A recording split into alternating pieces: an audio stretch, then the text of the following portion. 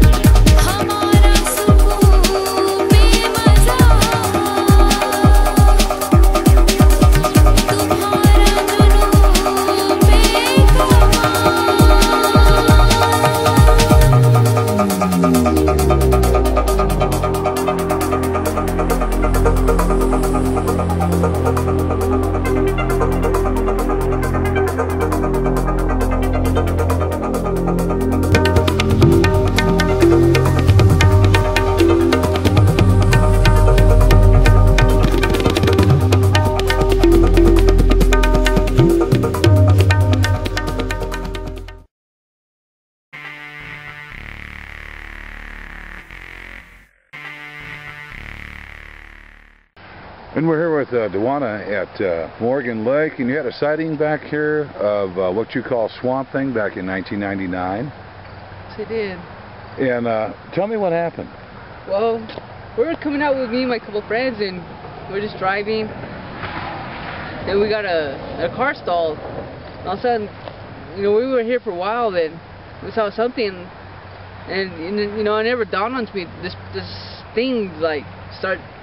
Like I thought it was a person that started walking up, and as soon as you know, it kept getting closer and closer, and I just noticed that like it was just getting furry, and I pictured this I don't know, a swamp thing. Did you think it was somebody like coveralls maybe walking up to you?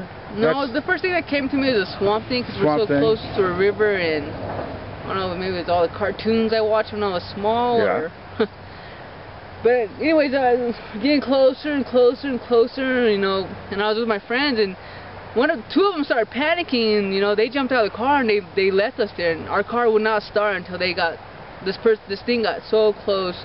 Then our car started kicking over, and so we were just right off the highway right here, and good thing it kicked on and we just left. And it just kept walking toward you. Yes, it did. So it would have come from this direction. Up the road here. Yeah, by Morgan Lake. And you guys just watched him walking towards you. Yeah, we were walking towards us, and you know, it didn't really dawn on me. It's like, did it get closer and closer? Like, this thing is a swamp thing, and I say, this is a swamp thing. You know, I was like, let's just go. I never seen something like that, and the car wouldn't start, and I hadn't, you know, it was either that or jump out and leave the car there, but. And it was huge. I mean, yeah, this thing was pretty good. You know, from a distance, it was like a normal person, and it started coming closer and closer. So, how about as far as color? What kind of color did it have? Its fur? I would say like a burgundy. Burgundy, and reddish brown. Reddish brown. It was kind of what, maybe 6-inch length fur. It just, to me, it seemed like when you get in something and you get back up and he was just walking like this. And you could see the fur. Yeah, you can see the fur and things just hanging off, and you know, Like- I never thought of Like a bunch of cheesy on him, you know, Yeah, cockleburls and things like that. Some coming off them, like Like he'd been rolling around in the hay, kind of. yeah, thing. Okay. And he just kept walking toward you guys. yeah. He kept walking towards, and we didn't. At first, it was okay because we thought it was just another person, and we kept walking towards, and I was like, this is a swamp thing. We got to get out of here. That's the first thing that hit my mind. Was like, 'cause we're so close to the water, and I never heard of anything else, but I was calling it a swamp thing ever since I left this place. A height estimate. Was he a foot taller than me? I'm 6 foot tall. Was he a foot taller He than was me? way taller than what how you were standing. Would you put him around 9 feet, 10 feet tall? About 8, maybe 8? 7.5. 7.5, 8 feet tall. And you guys, it appears to me you guys got within like maybe 30 yards of this thing. Yeah, he was pretty close to the car that I was in.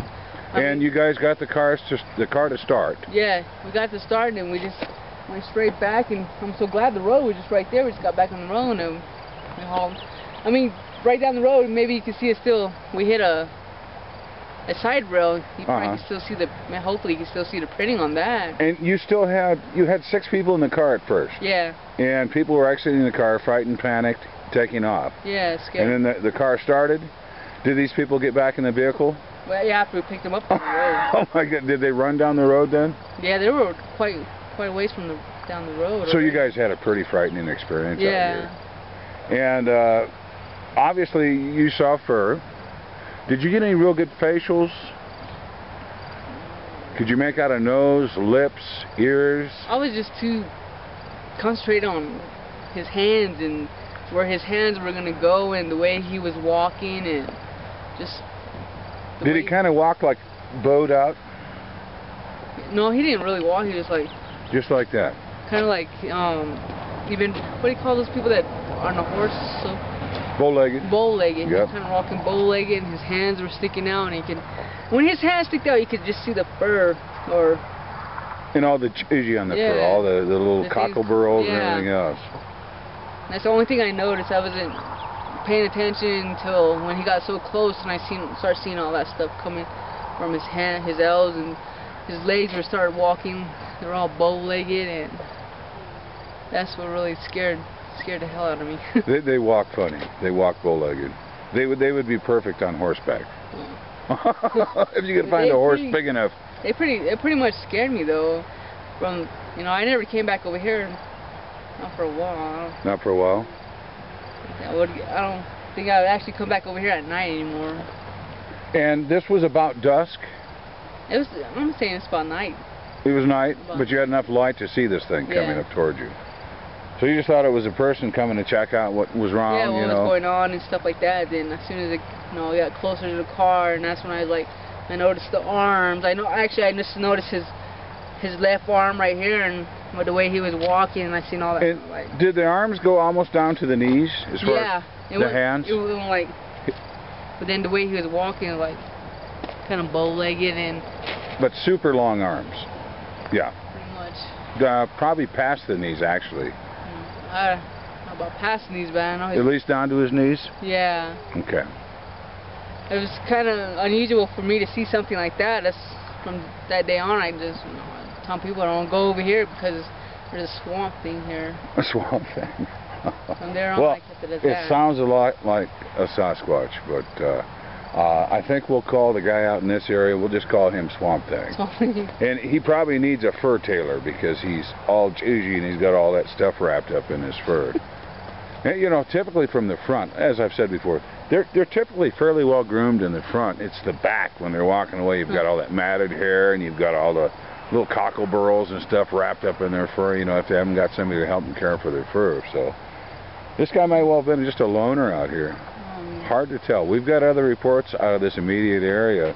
I showed you that cave when we were on our way in, where we had a sighting there of 2 or more individuals in the cave. So, I mean, this is obviously an area of activity.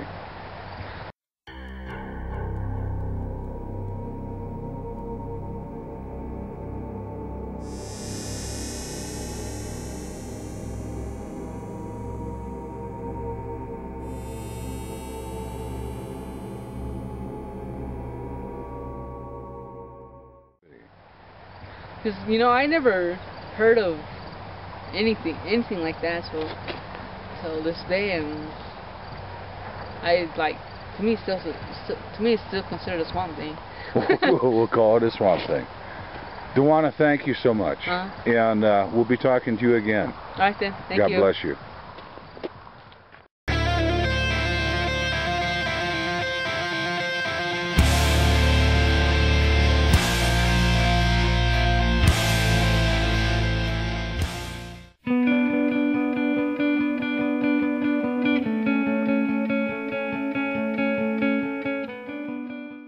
On February 13th, I was contacted by David Ortiz.